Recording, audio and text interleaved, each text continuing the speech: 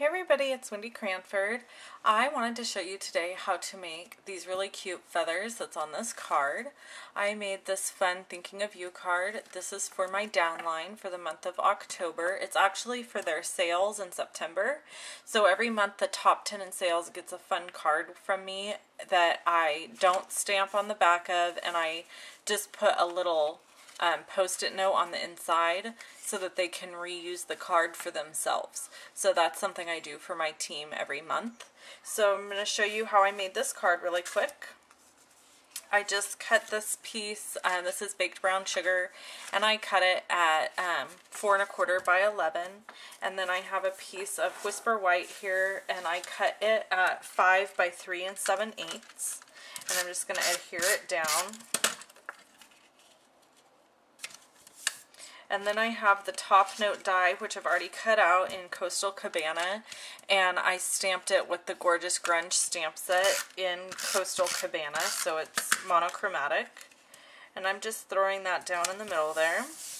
And then I punched this from the 2 3/8 inch scalloped circle punch. And I'm just going to use a couple of dimensionals to throw this guy on in the middle. So he goes right there.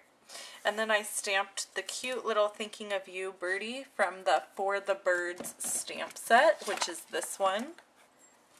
And I really love this stamp set, and this is the first time I've used it, and I've had it for months. Isn't that sad? So I have a few stamp sets like that in my collection that I just had to have, and then I have taken a while getting around to using them, but I just loved this color combination and really wanted to use that stamp set. Alright, so let's get to the feathers. So what you're going to need to do is punch out a circle. I've punched out here a 2 1/2 inch circle, and I'm going to use the 2 1/2 inch circle punch and turn it over, and I'm just going to slip it in about halfway and punch again, and that gives me that. And then if you turn it around, you can do it on the other side. So you can get 2 feathers out of 1 circle. Then all you have to do is fold the feather in half, or the shape in half, and you just come in with your paper snips, and you're just going to simply snip in and make fringe. Okay, so when you do that all the way down, you end up with this, which is really fun and super simple to make. And then I just put some adhesive down, put it there, and then I also used our silver paper to make a silver feather. So I'm going to show you what happens when you cut all the way through. You get this little notch.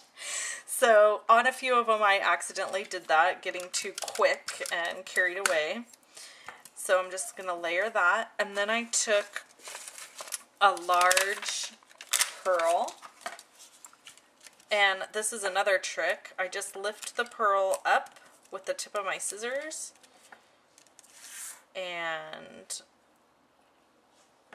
put it on just like that. And then on this one, as you can see, I used the Stampin' markers and I colored in the image. So that is my fun downline card for the month. If you are interested in being on my downline team, we would love to have you. There is a special going on. You can become a member of my team for just $25, October 7th, which is today, through October 21st. So we would love to have you join for just 25 bucks and become a member, and you get lots and lots of fun benefits. Email me at wendy.cranford@live.com for more information. Thanks so much for watching, everybody. Have a wonderful day.